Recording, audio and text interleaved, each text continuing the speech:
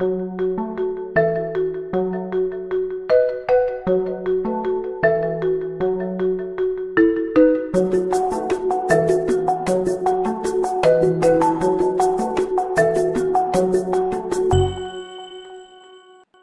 listeners, my name's Esther Snippa from Speaker Hub. Speaker Hub is Europe's fastest growing network of speakers and trainers. In this series of podcast interviews, we feature some of our most interesting VIP speakers. They talk to us about their expertise and their projects, and share with you ideas on how to become better communicators. Today I'm talking with Stuart Thomson. Stuart is an expert in public relations who helps organizations navigate the ever-changing world of politics and reputation. He offers some great advice to speakers who want to make their talks more relatable and what to avoid doing if you want to be engaging.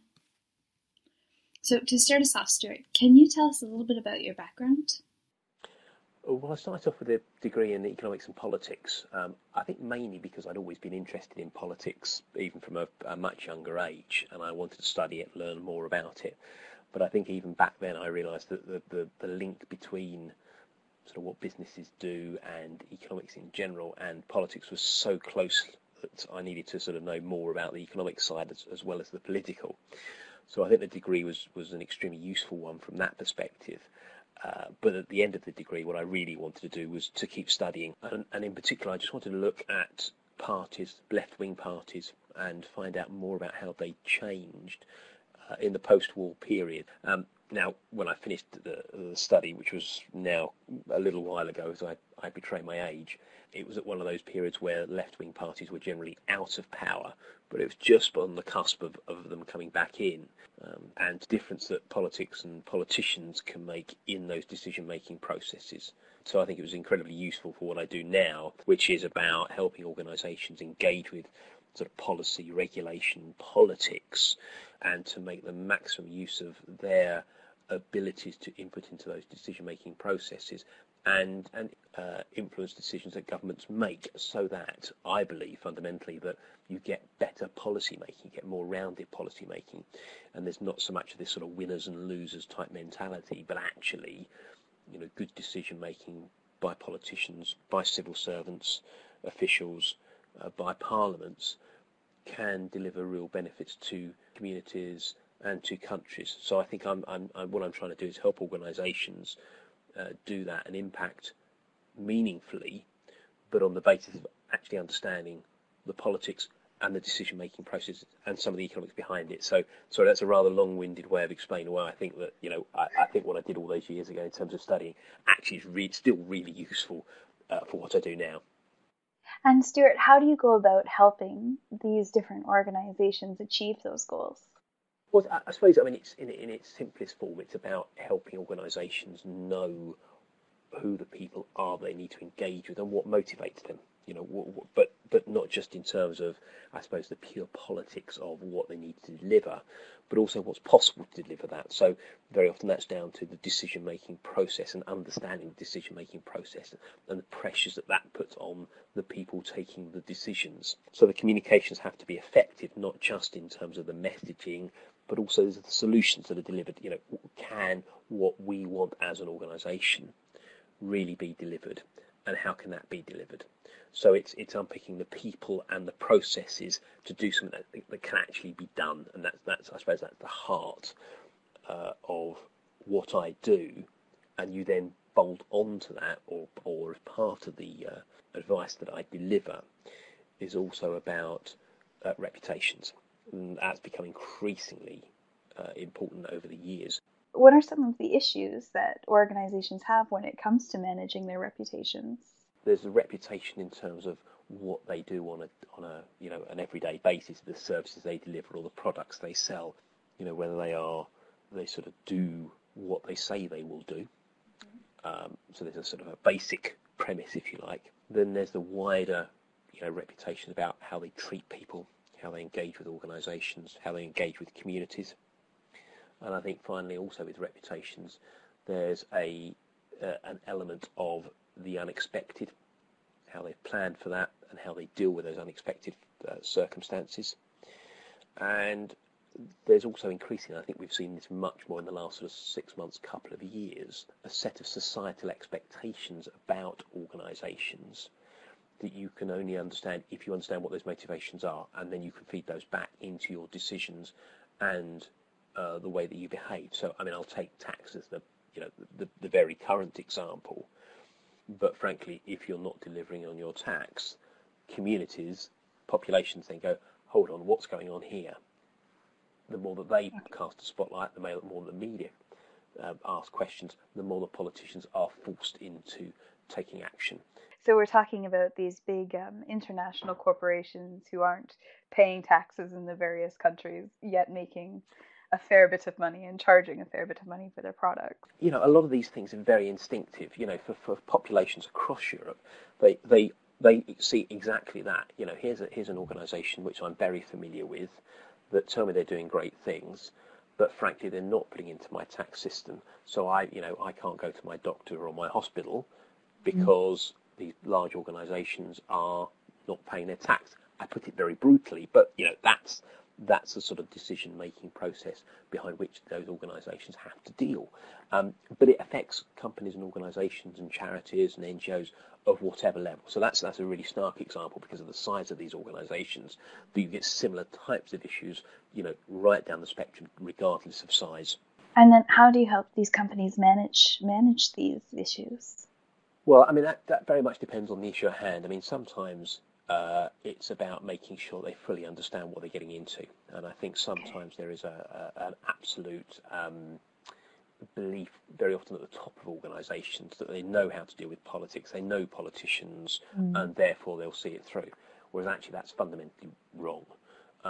What you need to do is understand the decision-making process and the attitudes of stakeholders, and then you can try and work out what to say, and what the solution to the problem is.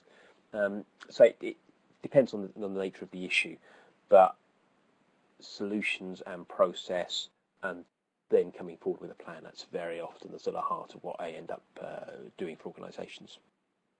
And Stuart, can you tell me a bit about how communication has changed in your particular field when it comes to new marketing and social media? Well, I mean, politics, if I think about it in that sort of sense, is quite a strange beast, because on the one hand, when it comes to campaigning, you know, politicians sort of more or less understand the power of social media. So particularly if I take the UK example of the 2015 general election, the Conservative Party were very, very good at using, for instance, Facebook, at targeting potential voters and getting tailored messages to them, and they spent a lot of money in doing that. However, the Labour Party didn't. They simply didn't prioritise it and spent a frankly pitiful amount of money as part of their overall election spend on social media. So on the one hand, generally politicians, I say with some exceptions, but generally get it in campaigning terms. I think what's different is, or what's not quite there yet, is actually politicians using it on a day-to-day basis. It's still very much, for many of them, a way of pumping out information, whereas actually what it should be about is more genuine engagement, is the dialogue side of things. What I would contend is it's a good way of getting information about politicians and what their attitudes are, but it's not a good way of engaging with them. That bit of the social media equation from a political side of things is still coming. Do you see it moving more towards this? You would have a more engaging relationship with the various politicians via their Twitter or Facebook? Sadly, I don't see that changing in any short order. I think that will take a good number of years. I think particularly because, you know, the good examples are still a few. We just need more of those really good examples, and then politicians will start to really engage with it and do it properly, so rather than just using it as some glorified way of pumping out press releases. Yeah, it's just a soapbox, if you will, as opposed to a conversation. Exactly, and that conversation is exactly what they need to do. And I say some do it absolutely brilliantly and do engage, and they talk about themselves, and it's much more personable. Unfortunately, just too many don't see it like that. Okay, Stuart, can we switch tacks a little bit and talk a bit about your work as a public speaker? What are the topics that you generally speak about? To be honest, it tends to be a range of sort of political and business type issues, but particularly around engagement with political audiences, crisis management, media relations. It's those sort of areas. So it's the cusp of sort of business, politics, and reputation. And what I find is when I'm speaking, people like to hear not just sort of about what they should do and what they shouldn't do, but actually what other people have done and some good examples as well. And my approach is always to try and keep them, my approach is personable, which hopefully sort of comes across in our conversation today as well, rather than being just a sort of to stand up and give a series of quite serious slides. My approach is letting people engage in my talk as well. And I think politics and business, I mean, they can be quite serious. So how do you get your audience to engage with the content and the seriousness of the topic?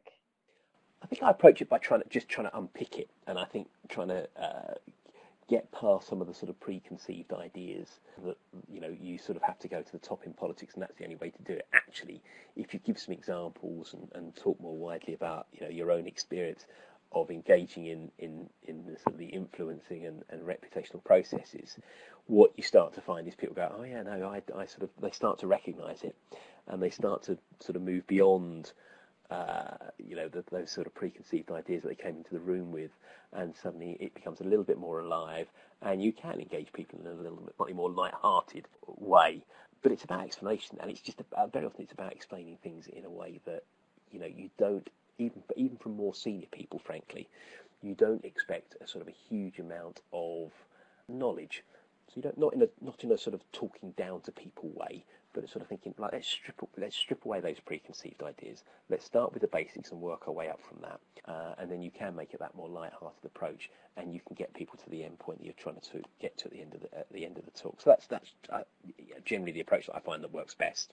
That's a great insight. Thank you so much for sharing that with us. What is a common mistake that you see other speakers in your field make? So whether it's using too much jargon or going in too heavy too fast, what are some of the mistakes you see them make, and how do you avoid them? I think the jargon one is an absolutely, you've hit the nail on the head there. Too many people just assume that too much knowledge from the outset. I think that's, they just drop into initials and phrases and whatever that, just go completely over the head. And if you start that from the outset, then unfortunately you've lost the audience. I think there's also, sometimes from speakers, there's a degree of arrogance. Very often not necessarily misplaced because they are experts. But, if you allow that to come into the talk and the way that you engage with audiences, again, you'll lose them. A lack of examples sometimes as well. It simply becomes more of a lecture and less of a talk. I think the other thing is the classic death by PowerPoint is just people stick a load of stuff up on slides. However many talks you go to, people still put too many words on things, and you just fall asleep, sadly. Yeah, so, they just stand there and read the slides, and well, this is very helpful. Thank you. That's the world's worst sort of type of talk in my view. I empathize with that. Stuart, can you give me an example of one of the most effective talks you've given? I tell you what I really like doing, and it's sometimes it's that cusp between talk and the training series that I do for the Chartered Institute of Public Relations on public affairs. And it's when you sort of see people that come into the room. Yes, I've got to do some slides, and there are some certain things that you have to go through, but actually it becomes much more of a dialogue during the course of, in this instance, during the course of a day. And you can see them, the eyes almost light up during the course of that day, because they realise that maybe what they've been doing isn't completely wrong. They've had some good ideas themselves, and I'm very happy to come out and say, look, no, that's a brilliant idea. Just do more of that. But they see it by the end of the day, they just know and understand more.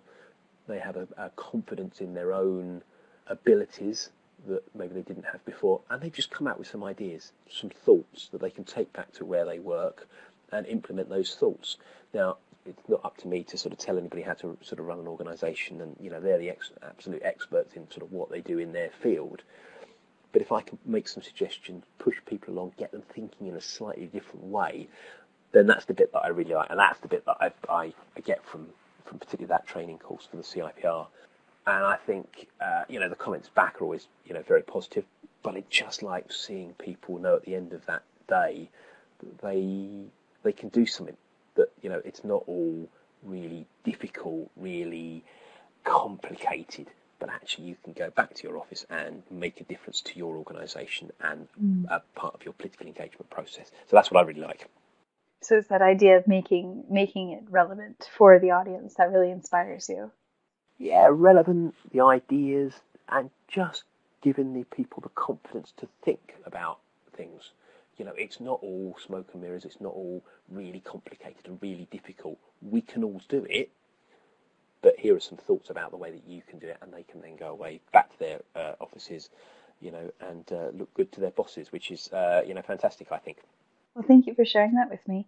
Stuart, my last question for today is, what are your goals for the upcoming year? What are you going to be working on? On a personal level, I'm in the process of just finishing off a new book, Public Affairs, a Global Perspective, which will be published through Bain Publications, hopefully sort of March, April this year, 2016. And what that does is it brings together different contributors writing about public affairs in a number of countries. We've got the UK, France, Germany, Romania, the European Union as well, from different contributors, but also looking more globally as well. So Brazil, US, Canada, New Zealand, China, India as well, and I've probably forgotten a few there, so apologies to any of those contributors that I've in the Middle East as well, so any contributors that I've forgotten. But that book should come out in the next couple of months, and that's a really exciting project. So it's one I've had in my mind for now a number of years, but actually looking at what we all do as public affairs practitioners across the world, seeing if we do the same thing, do we do it slightly differently, are we talking about one sort of practice area, if you like, or are there no commonalities? So that was my exam question, if you like, and that's what I've been able to explore in this book and with the contributors as well. So that's really exciting. That's what I'm particularly up for over the next couple of months. Well, we wish you the best of success with the launch of your book. Thank you. Okay, this has been Esther Snippa with Speaker Hub. If you have any questions or comments, or would like to learn more about Stuart as a speaker, please visit us at www.speakerhub.com.